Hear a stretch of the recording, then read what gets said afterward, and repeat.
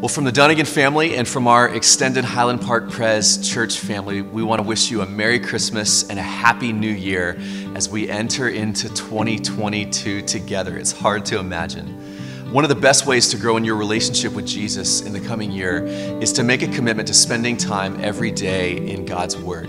And so we have this Bible reading plan, and we would love for you to join with hundreds of other people who are going to be walking through this together through our family of churches in the year 2022. So we hope to see you this Sunday as we jump back into the Gospel of Mark together. We look forward to seeing you there.